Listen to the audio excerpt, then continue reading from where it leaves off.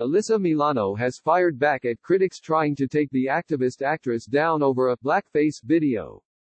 The Charmed star, 47, took to Twitter to slam the accusation that she was being racially insensitive in a 2013 Funny or Die video.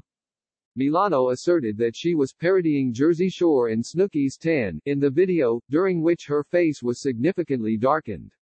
Scroll down to see the video. The Who's the Boss actress wrote, "Hey, holes.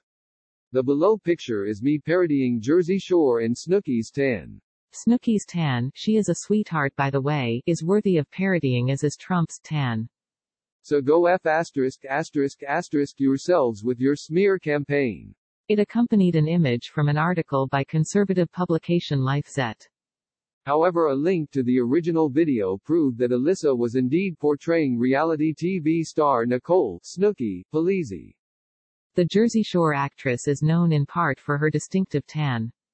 The sketch was a parody of a Dove brand commercial which showed how the beauty industry manipulates images to set unrealistic beauty standards for women.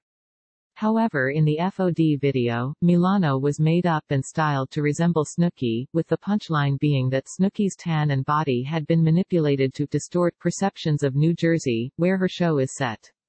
Milano seemed to make a veiled reference to the attack in a Monday tweet, in which she wrote, "Cancel culture is being weaponized by the right Putin.